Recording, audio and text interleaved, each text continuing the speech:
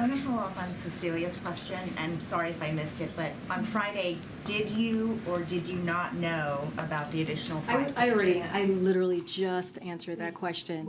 But I missed it, so is it yes or no? Well, I mean, you're not too far sitting next to her, so I was very clear. I provided the information that you all had at the time, and I confirmed. No, I did not know. I'm saying I had the information. I actually said this to Cecilia. I had the information that you all had at the time, right? And so this is why I also said to Cecilia, this is why we are trying to be very prudent here, and we're trying to be very consistent and say this is an ongoing legal process, and this is why I say we're just not going to comment from here. That is a perfect example in Cecilia's question, and I was very clear about that.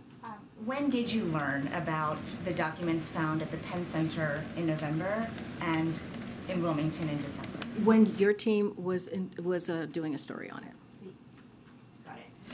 Because I was also asked a similar question about if our team has been engaged on this, and I've been very clear. This is something that the White House counsel is handling. This is something that is being handled by the president's lawyers, and been very clear. That's why this is why we are being prudent here. This is why we're being consistent with what we have done the last 2 years when it comes to DOJ, Department of Justice investigation. We are just not going to interfere. Well, on that note, you've repeatedly emphasized the need, just as you did today, for independence, for integrity of the Department of Justice investigation. One reason why you continue to point us to the DOJ.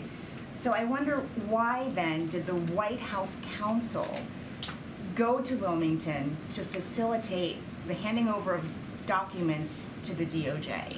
How is that separate?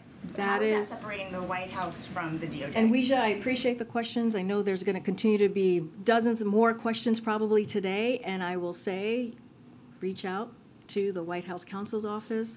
That's one of the reasons my colleague was on the phone with many of you taking questions today, and I'm just going to leave it there. That is something for them to answer. Okay, but it's related to something that you keep telling us, which is how much it is important to this White House to separate the White House from the DOJ's investigation.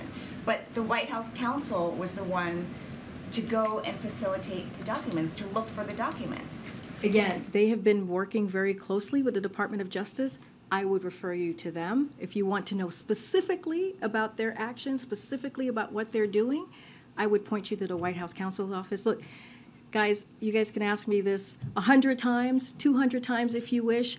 I'm going to keep saying the same thing. I hear your question. It's been asked, it's been answered, it's been noted, and we're just going to try to move on here, and we're going to move on. We're going to move on. We're going to move on. False information. One more, because Ian did have that call today, and he said that the White House would, quote, fully cooperate with the investigation.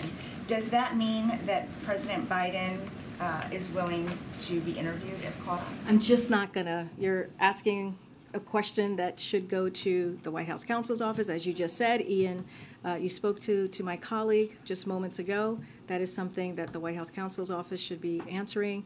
Anything specific to the DOJ or special counsels, what they're doing, you need to reach out to them. Go ahead, Tam. Yeah.